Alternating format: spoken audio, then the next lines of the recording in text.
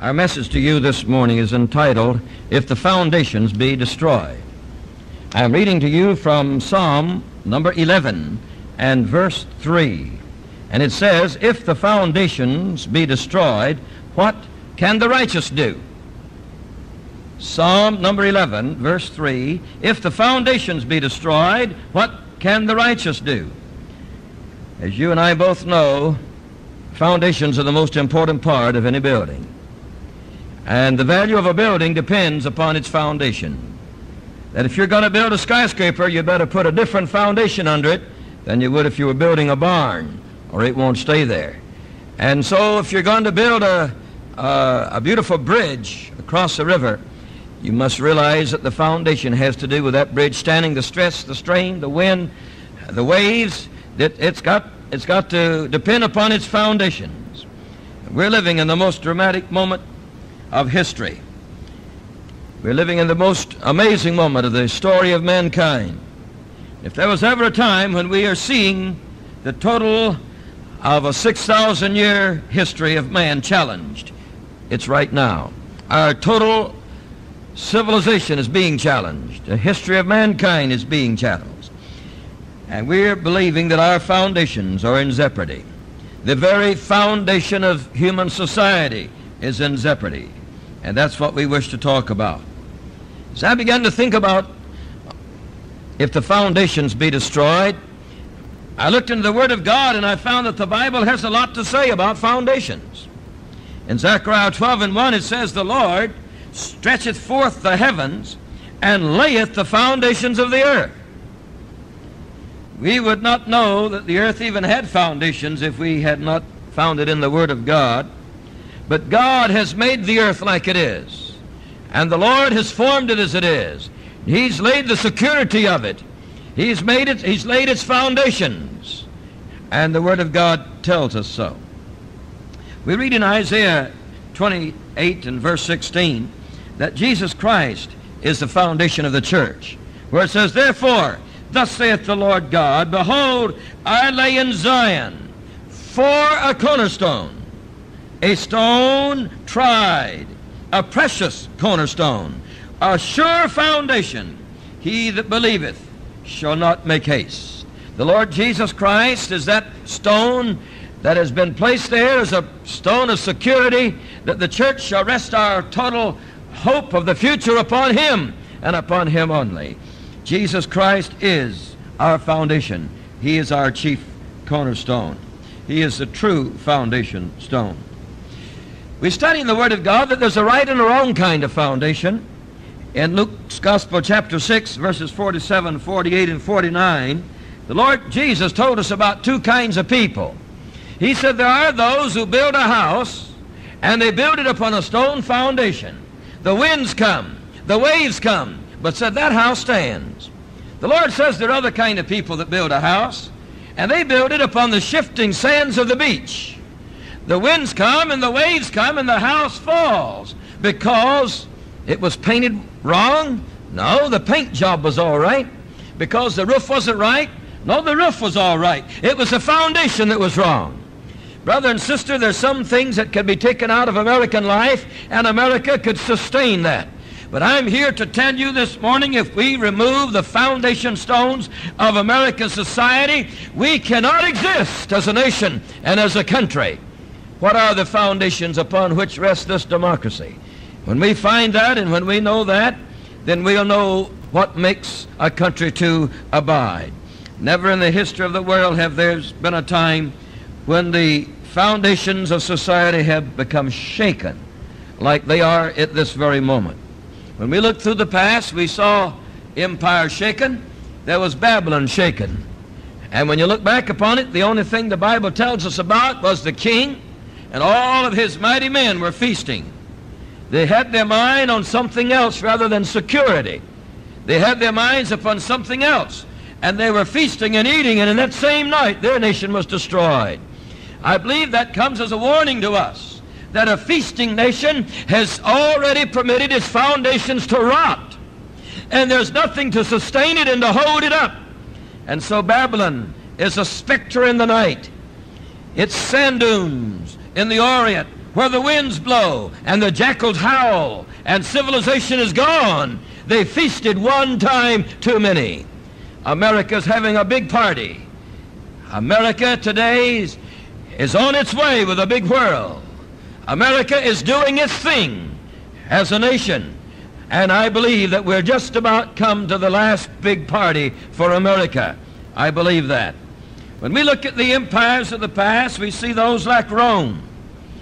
The last thing we find about Rome was that they were meeting in the great arena, and they were feeding Christians to lions. They didn't want to believe in Christ. They didn't love Christians because they were good people. And they were having the men to fight against animals. And there the emperor on the throne and all the noblemen around him were sports conscious. All of the television of that time and all the radio of that time and all the newspapers of that time gave most of its big spread to sports. And in the hour of sport, a nation died. I think if you would read your newspapers, you might find that America is almost to the point of no return. It is a sports-crazed world. A good football player can make more money in this country than if you were the President of the United States. That means we're in a state of insanity. When some big brute can push a piece of pigskin around a muddy field and make more than the man makes that guides a nation, we're a bunch of nuts. And if we don't find it out soon enough, there won't be left anything but a bunch of crackpots. If you know it, say something. Amen. Are the foundations of our land being challenged? What are the foundations? What was our country founded upon? Let me say first, it was founded upon a Christian home. The men who went to South America from Spain did not take their wives with them. They picked up any kind of harlot along the road and had kids by them. And you have Latin America that way. They were looking for gold. Gold and more gold. The men that came to this land brought their wives and their children with them. They came to this land not for gold. They came to this land to establish a home. America was settled for a home. If there's any place on the face of this earth that should love the home, it should be this land. The foundation of this nation is the home.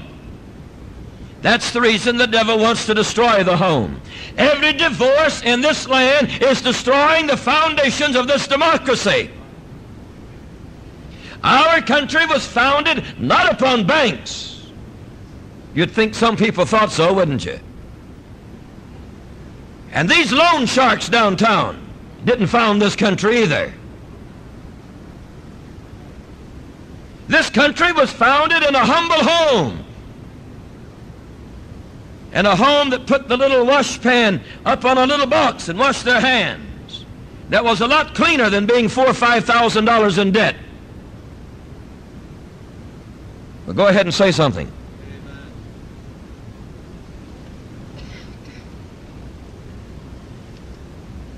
What is the strength of our land today? It's the strength of our home. If your home is shaky, you're shaking this country. If you're breaking your home to pieces, you are destroying a nation. Just as sure as Nero sitting in his emperor's box watching men die as they fought lions, and that was the death penalty of an empire, so you and I today, in the destruction of our homes, are destroying what our forefathers bought for us in this land, a happy home, a Christian home. You say, Brother Sumrall, we don't get along together. I'll tell you why. You haven't had 6 hours in prayer together lately. How many are still here? I know it, you hadn't had 6 minutes. But I tell you, prayer can change things, including your bad disposition. Would you ladies say amen for the men? It's Father's Day, you know.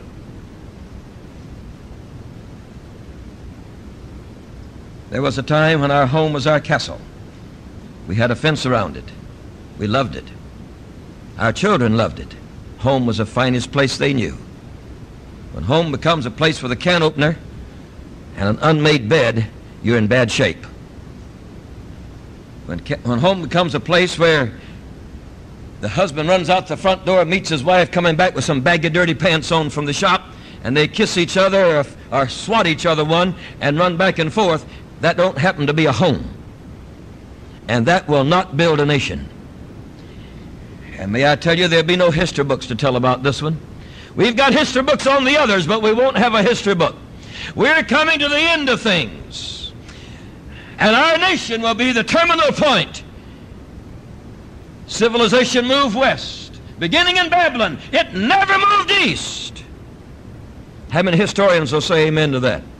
It never moved east. It began in the east. It moved west. Every empire was one step toward the setting sun. There are no more setting suns. We are to the end of the way. This is the end of Western civilization. We've come to the shores of the Pacific. And when we falter and when we fall, the foundations are being destroyed. The home. The home was once a place where a man was the head of the house. I know what some of you think. Oh, yes, he bossed his wife. That's a million miles from being the head of anything. The head of the house is one with spiritual discernment, with great love and great compassion and great cheer and a lot of fine ideas, that was able for the whole house to enjoy things and to know things and to be inspired. He was something.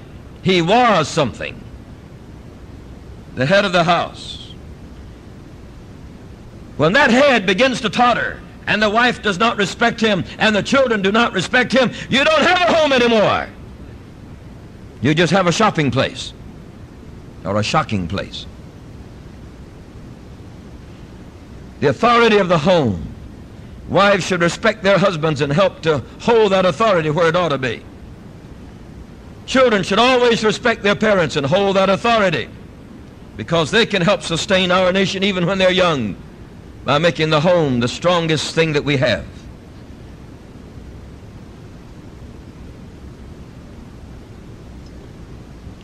We'll make one step further. The strength of a nation, its foundations, is in its schools. When those pilgrims came to this country, they built a little place that they called a church. And all during the week in that place, they had school, and they taught. And the kids that were reared in this country became the most literate on the face of the earth, and the most democratic. Whether the dad had a big farm or a little farm, they all studied the same little red reader. And they grew up, not in the selected and secluded schools that Europe has, but they grew up together. When I was a boy in school in the South, there were millionaires' children in my class. And we never had any distinction. I only thought the girls were pretty, but it didn't do any good. They were millionaires' girls. When we went home, I walked home, and they went home in a limousine. But on the inside of the school, it was the same textbook, the same teacher, the same privileges.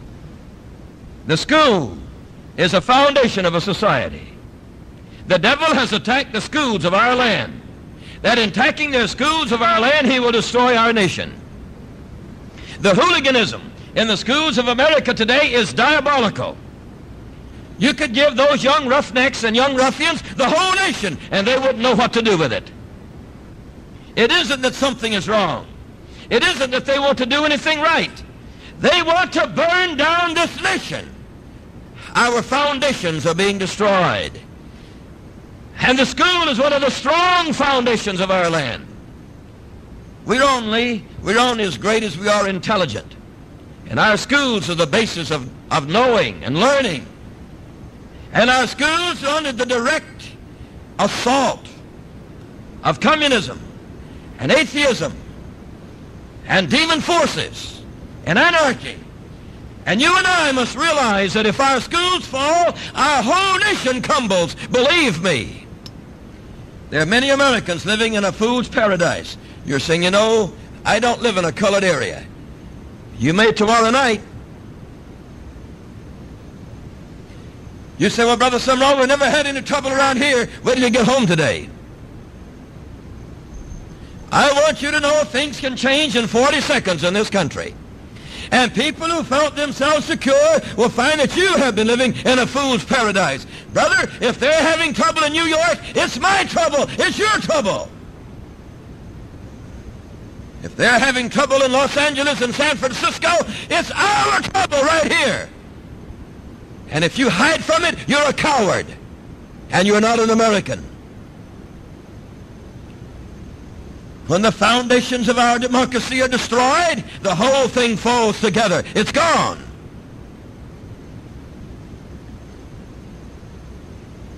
Our schools are undergoing the greatest revolutionary movement in the history of the world. Our school leaders are trembling, many of them not knowing what to do. They don't have God in their hearts, most of them, so they don't know how to turn to God for reserves of strength and courage to know what to do in situations. We need to pray for our school systems.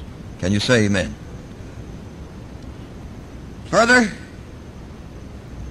when the Pilgrim Fathers came and founded this nation and put down the footings that this nation is built upon, they built a lot of little churches, and they all went to church. If there's any foundation in a society to hold it up, it's its religion that holds it up. There has never been a time when religion was so shaken as it is in this country right now. In the Roman Catholic faith, they have hundreds and hundreds of their priests and nuns that are deserting and leaving. They have never known a time, maybe since the Reformation, when there was so much undercurrent that none of their leaders know what to do. But it isn't only in that church, it's only more visible there. For 50 years, the foundations of the church have been undermined and attacked. First it was the Bible, saying the Bible wasn't true, and the miracles are not true. And very slowly the attacks began. And these attacks have become stronger. Some of them are from the pulpit. Some of them are from the outside. But they're strong attacks against the church. You should not accept this as personal. If you were a devil, the world would love you. And if they dislike you, it's because Jesus is in the image of your expression.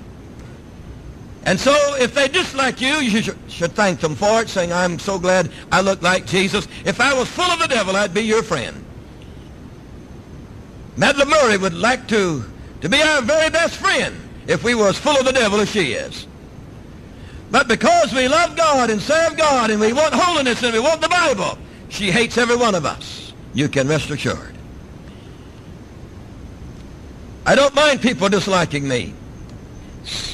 For some people to dislike me, I'm downright proud of it.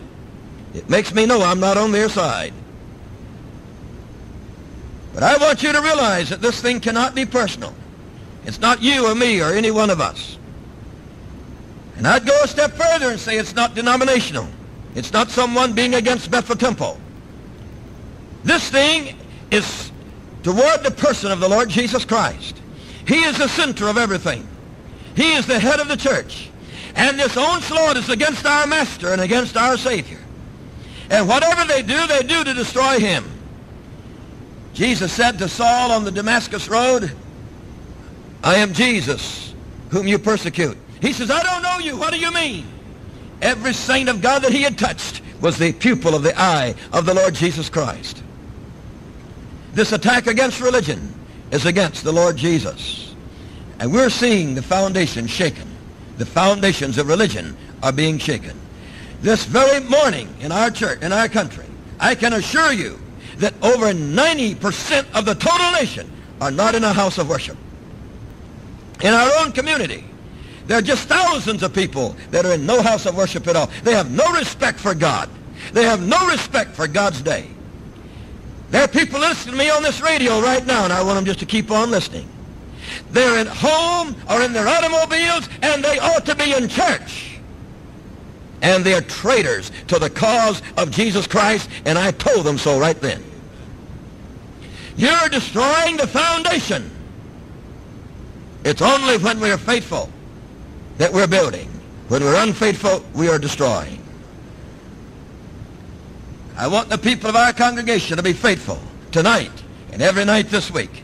I want you to lay aside your business and the things you think you ought to do, and let us go out and bring a soul here and win them to the Lord Jesus Christ. If you would do that, next Sunday morning you'd be a taller man than you are this morning. And you'd be a happier woman than you are this morning. If you would take a personal interest, like our Sunday school lesson said, and go out and win someone for the Lord Jesus Christ this week, I believe God wants us to. What do you say?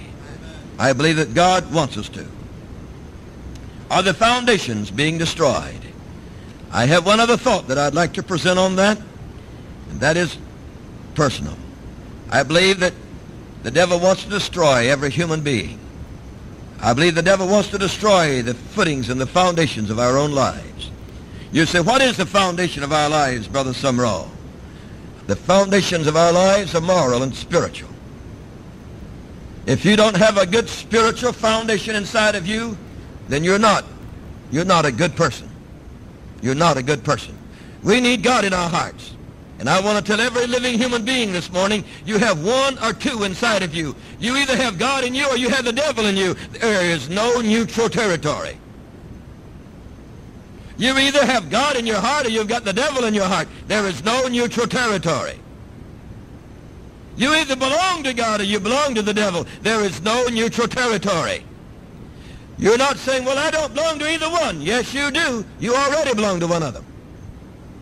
And you've got to make a decision if you want to change hands and say, I want to be on the Lord's side. It's a decision you have to make.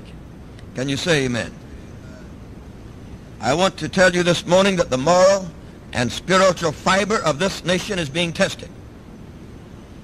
There are many people today that a few years ago would not have lived like they live today. There are parents a few years ago that would not have permitted their girls to wear miniskirts. Are you here or not? You'll give an account to God for the exposing of your body. Our bodies are the temples of God, the Bible says. And whatever you think about it don't happen to mean that much. It's what God says about it. We're going to give an account to God. You're not going to give an account to your next door neighbor that tells you how you ought to look. You're going to give an account to God. And God is looking for a holy people who are zealous of good works. How many believe that? God is looking for a pure people.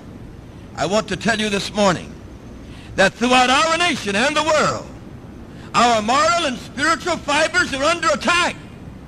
The devil is seeking to destroy the moral nature and the spiritual nature of the total human race, and to make us to be like animals, and to make us to be far away from God. We must decide, are we on God's side or not?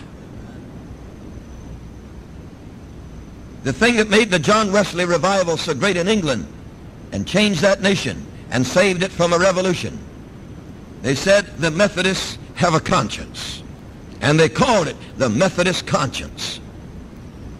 Methodists didn't do what the other people did because they were Methodists. They had a conscience. I want you to know that we have lost the Christian conscience in the last 10 or 15 years. That Christians say, well, I don't feel bad about it. I don't feel this is wrong. It's not what you feel. It's what God says. Your conscience is seared with a hot iron. You don't have any feeling anymore.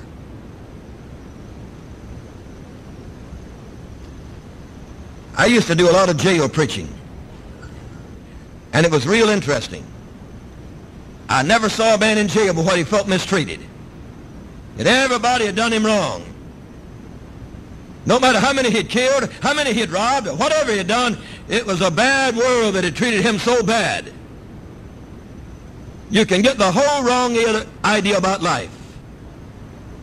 And you say, if you want to have the right idea, the only place in the world to get it is the Bible. You won't ever get it in the newspaper and magazines.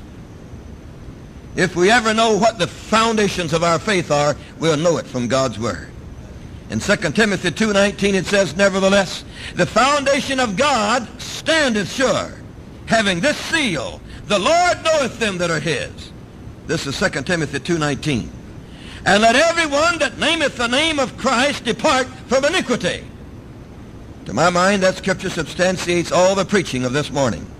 2 Timothy 2:19, nevertheless, the foundation of God standeth sure. Brother, the world may pass away, God stands sure. America may pass away, God stands sure. This present world will pass away, but God stands sure. He has this seal. The Lord knoweth them that are his. Aren't you glad of that? Sometimes it's hard for us to know, but God knows those that are his. God knows those that belong to him. And he says, every one that nameth the name of Christ, let him depart from iniquity. Brother, that's making a good foundation. A good foundation. I guess I was very fortunate, first in being born in the South, the southern part of our nation. We studied Bible in the home. We had memory contest in our home to see who could win a little lollipop. And we worked so hard for it, you'd think it was $1 million. It was all in memorizing the Word of God.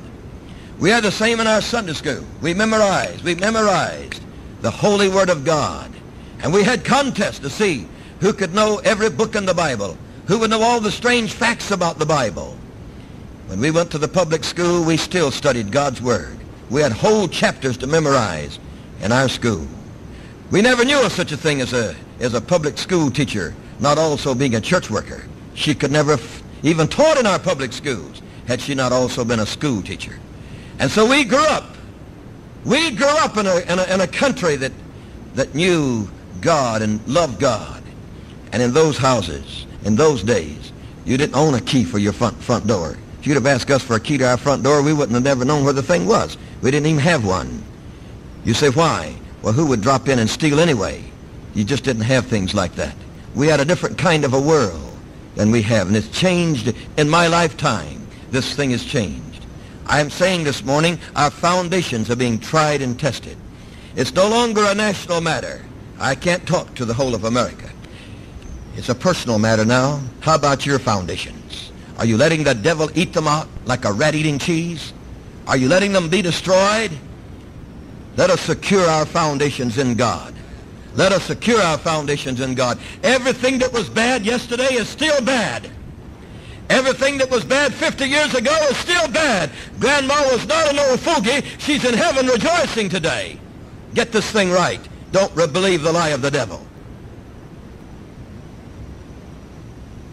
And let those that name the name of Christ depart from iniquity. Depart from iniquity. Depart don't mean sneak out on it. It means walk right out the front door. Throw your shoulders back and says, I'm leaving sin. I'm leaving iniquity. I'm leaving badness. I'm not telling you it's an easy thing to do. I'm only telling you it's the right thing to do. And I'm asking you to save your foundations in your own life, in your own home, in our own town, in our own city, in our own nation, and in our own world. And I want to say that I have spent my total life saying what I have said this morning. I have tried to preserve civilization since I was a boy. I've tried to preserve homes. I shall never forget when I was 18 years old and conducting a meeting 1,000 miles away from my home, that a man and his wife, they must have both been 43 or 4, called me to one side and says, preacher, tell us what to do. We're going to get a divorce. And here I was 18 years old and never had a serious girlfriend yet. And here were people over 40 years old looking at me saying, now you tell us what to do. And I look back upon that wonderful moment. And I said, let me pray first. I laid my hands upon their heads. Tears ran down my cheeks. I said, Lord, I don't know anything about this problem, do I? But I said, Lord, you do. And I prayed so long and so loud until when I looked up, I said, God already answered you, didn't he? They hugged each other and kissed and went on back home and said, yes, the Lord already did it. And how glad I am that after all these years, I did it right. I took them to Jesus. And that's where I want to take you. Let us pray. We know the devil wishes to destroy the foundations of the total world because he hates God. He was thrown out of heaven and he hates God. And we poor humans are in the middle of the conflict between God and the devil. And he's seeking to destroy us. not because he hates us, but only because he hates God. And we must secure our foundations in God. We must hold to our spirituality. Any time we get a blessing, we must hold it tenaciously and not go running around and lose it. And so this morning, Lord, anchor us to the solid rock, Christ Jesus. While every head is bowed, how many friends would say, Brother Sumrall, if I had to die this moment and meet Jesus, I am not ready. Pray for me. Would you raise your hand? Would you raise your hand right now? If you had to meet God today, you're not ready. Would you let me pray for you? Would you raise your hand now? And let me pray for you right now. You know your life and your heart and your relationship. Is there one that'll say, Brother Sumrall, pray for me? Would you raise your hand quickly? Right quickly. Would you do it? This morning, man or woman or young person. You never know when it's the last time the preacher will make his appeal and the last time the congregation will sing for you. Is there one that'll say, remember me? Would you raise your hand now? We're ready to pray for you. Is there one? In Jesus' name. God bless you. God bless you richly. In Jesus' name.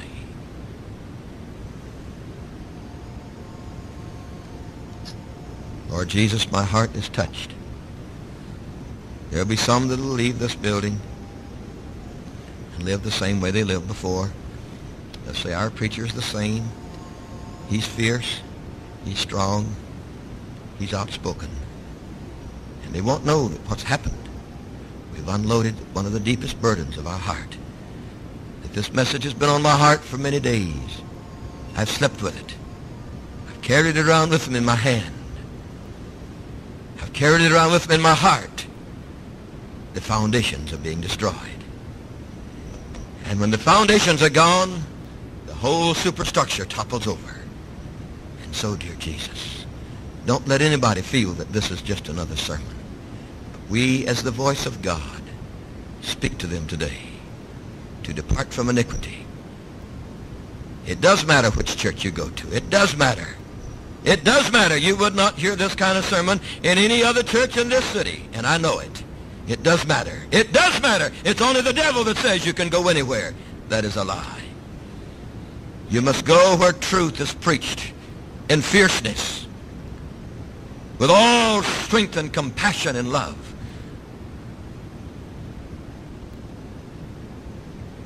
That's one of the destructions of the foundation of the church. We want watered-down messages, watered-down programs in order to soothe our conscience.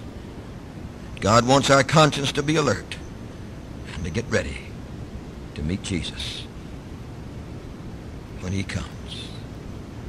Bless this dear lady that raised her hand, and may the deep peace and the great forgiveness of Jesus help her to devote her full time to winning the lost to my Savior before he comes. That this is more important than anything else. The things of this world shall pass away. Oh God, help us, we pray. And all the people said, Amen. Amen. Let us stand, please.